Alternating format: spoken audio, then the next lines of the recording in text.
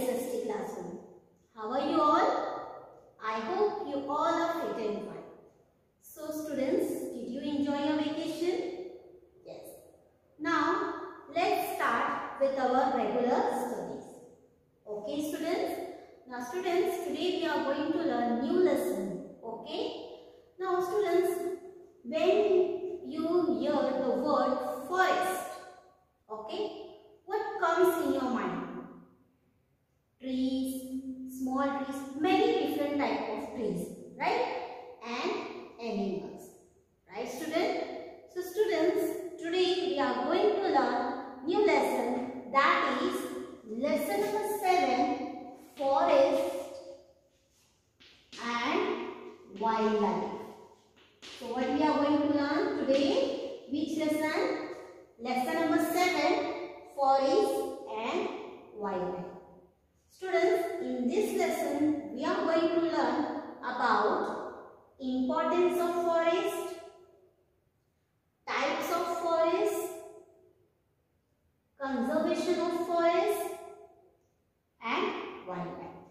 So all this concept we are going to learn one by one. So first we will start, we will learn importance of forest. So before starting this concept, importance of forest, students, you should know what is forest. So what is forest? A forest is a large area of land covered with trees, bushes, scrub and grasses. Right student? That is known as forest. So students, in India, approximately 1/5 of the land is covered with forest. Okay students? Now students, you all know forests are the gift of nature. Got it? It gives us many things such as wood, medicinal herb, fruit, rubber, gum, honey, etc. Right students? So students, let's learn the importance of forest. So students, wood from trees are used to make many things. So can you name things which is made from wood?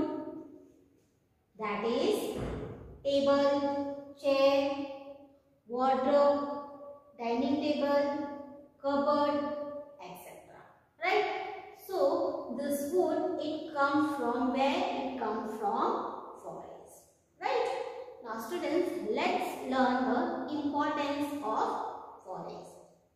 So you all know we get many things from forest, such as medicinal herb, wood, fruit, timbers, gum and rubber. Right? So students, forest is very important for us. Soil erosion is prevented by forest. You know what is soil erosion? Means a natural occurring process which affect the land form. So students, this forest, it prevents from the soil erosion. So how it prevent? See here in the image, because the root of the trees hold the soil and prevent it from being washed away. In this way, the forest help to prevent the soil erosion. How it prevent? The roots of the trees observe the root of the trees hold the soil and prevent it from being washed away. Got it? And also forest also improve the quality of soil and make it fertile by supplying humus. Okay students, you have learned in the 3rd standard about the humus.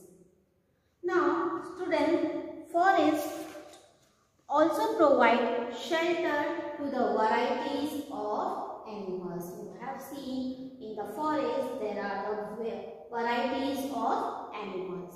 So forests provide them shelter. Got it? And also forests keep the environment cool and fresh. And you all know, students, trees give us oxygen, which is essential for our life, which is important for our life. So you all know that trees give us oxygen. Got it? Now students, forests also help in precipitation. You can see here in the image. What is the precipitation? Right? The falling of rain, snow, etc. That is known as precipitation. Okay students. Now students, in the next video we are going to learn about the types of forest. Okay. By that time, what you are going to do? You have to read the textbook and underline the important points. Okay. Now take down your new words. First, forest. Second, bushes. Scrub. Nature. And environment, etc. Okay. So these all are your new words. You have to copy down in your notebook. And in the next video,